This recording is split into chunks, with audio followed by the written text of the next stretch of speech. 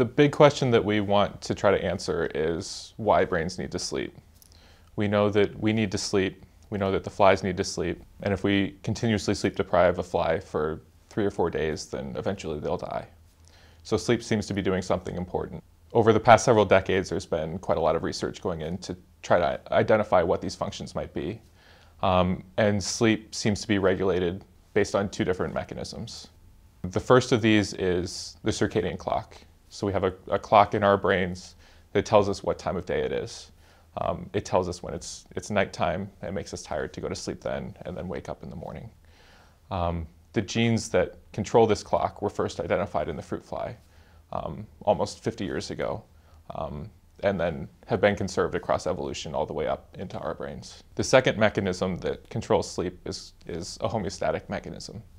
So we know if we're awake all night, either partying or in the lab doing an experiment, then we're more tired the next day and we need to nap or go to bed early the next night in order to feel normal again.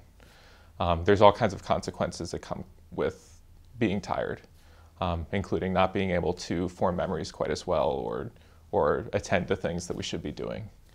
But we don't really know what is malfunctioning in the brain to cause these deficits, and that's what we're trying to identify.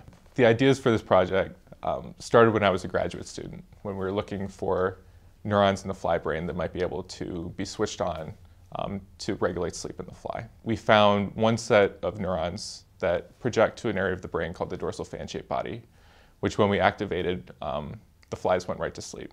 The story that we tell in this neuron paper identifies a particular gene that works within the dorsal fan-shaped body neurons to regulate sleep.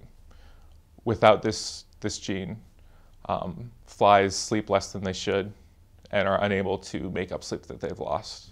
So effectively, these flies are like insomniac people. They're unable to get the sleep that they need and then have different consequences as a result. So our flies don't learn very well. We wanted to find out what was broken in the mutants, right? We know the mutants can sleep or don't sleep as much as the wild type. We know these neurons were the ones affected. So by comparing the properties of the wild types and the mutants, we were able to realize that their electrical properties are sort of messed up. So they basically, it's like almost they're in a short circuit, basically. Most of the cells in mutant flies are not able to generate action potentials at all, and those that are able to cannot do it as efficiently as in the control flies. So they would need a lot more, to be pushed a lot harder in order to generate some action potentials. The results from this paper give us a basic mechanism for how the sleep homeostat might work. So hopefully in the future we can start to look for this type of mechanisms in other species of animals. So the misconception is that always the smaller the animal you work in, the less important it is, right?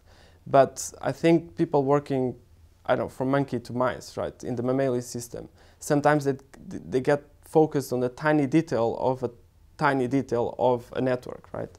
And I think by looking into the fruit fly, you can actually uncover, I mean, the paper is one example, you can uncover a big process, a big something of how the nervous system is achieving some task, right? In this case, it's sleep. It could be coding an odor. It could be, you know, writing a memory. So I think sometimes the system itself might be simpler, but the significance of the finding is bigger.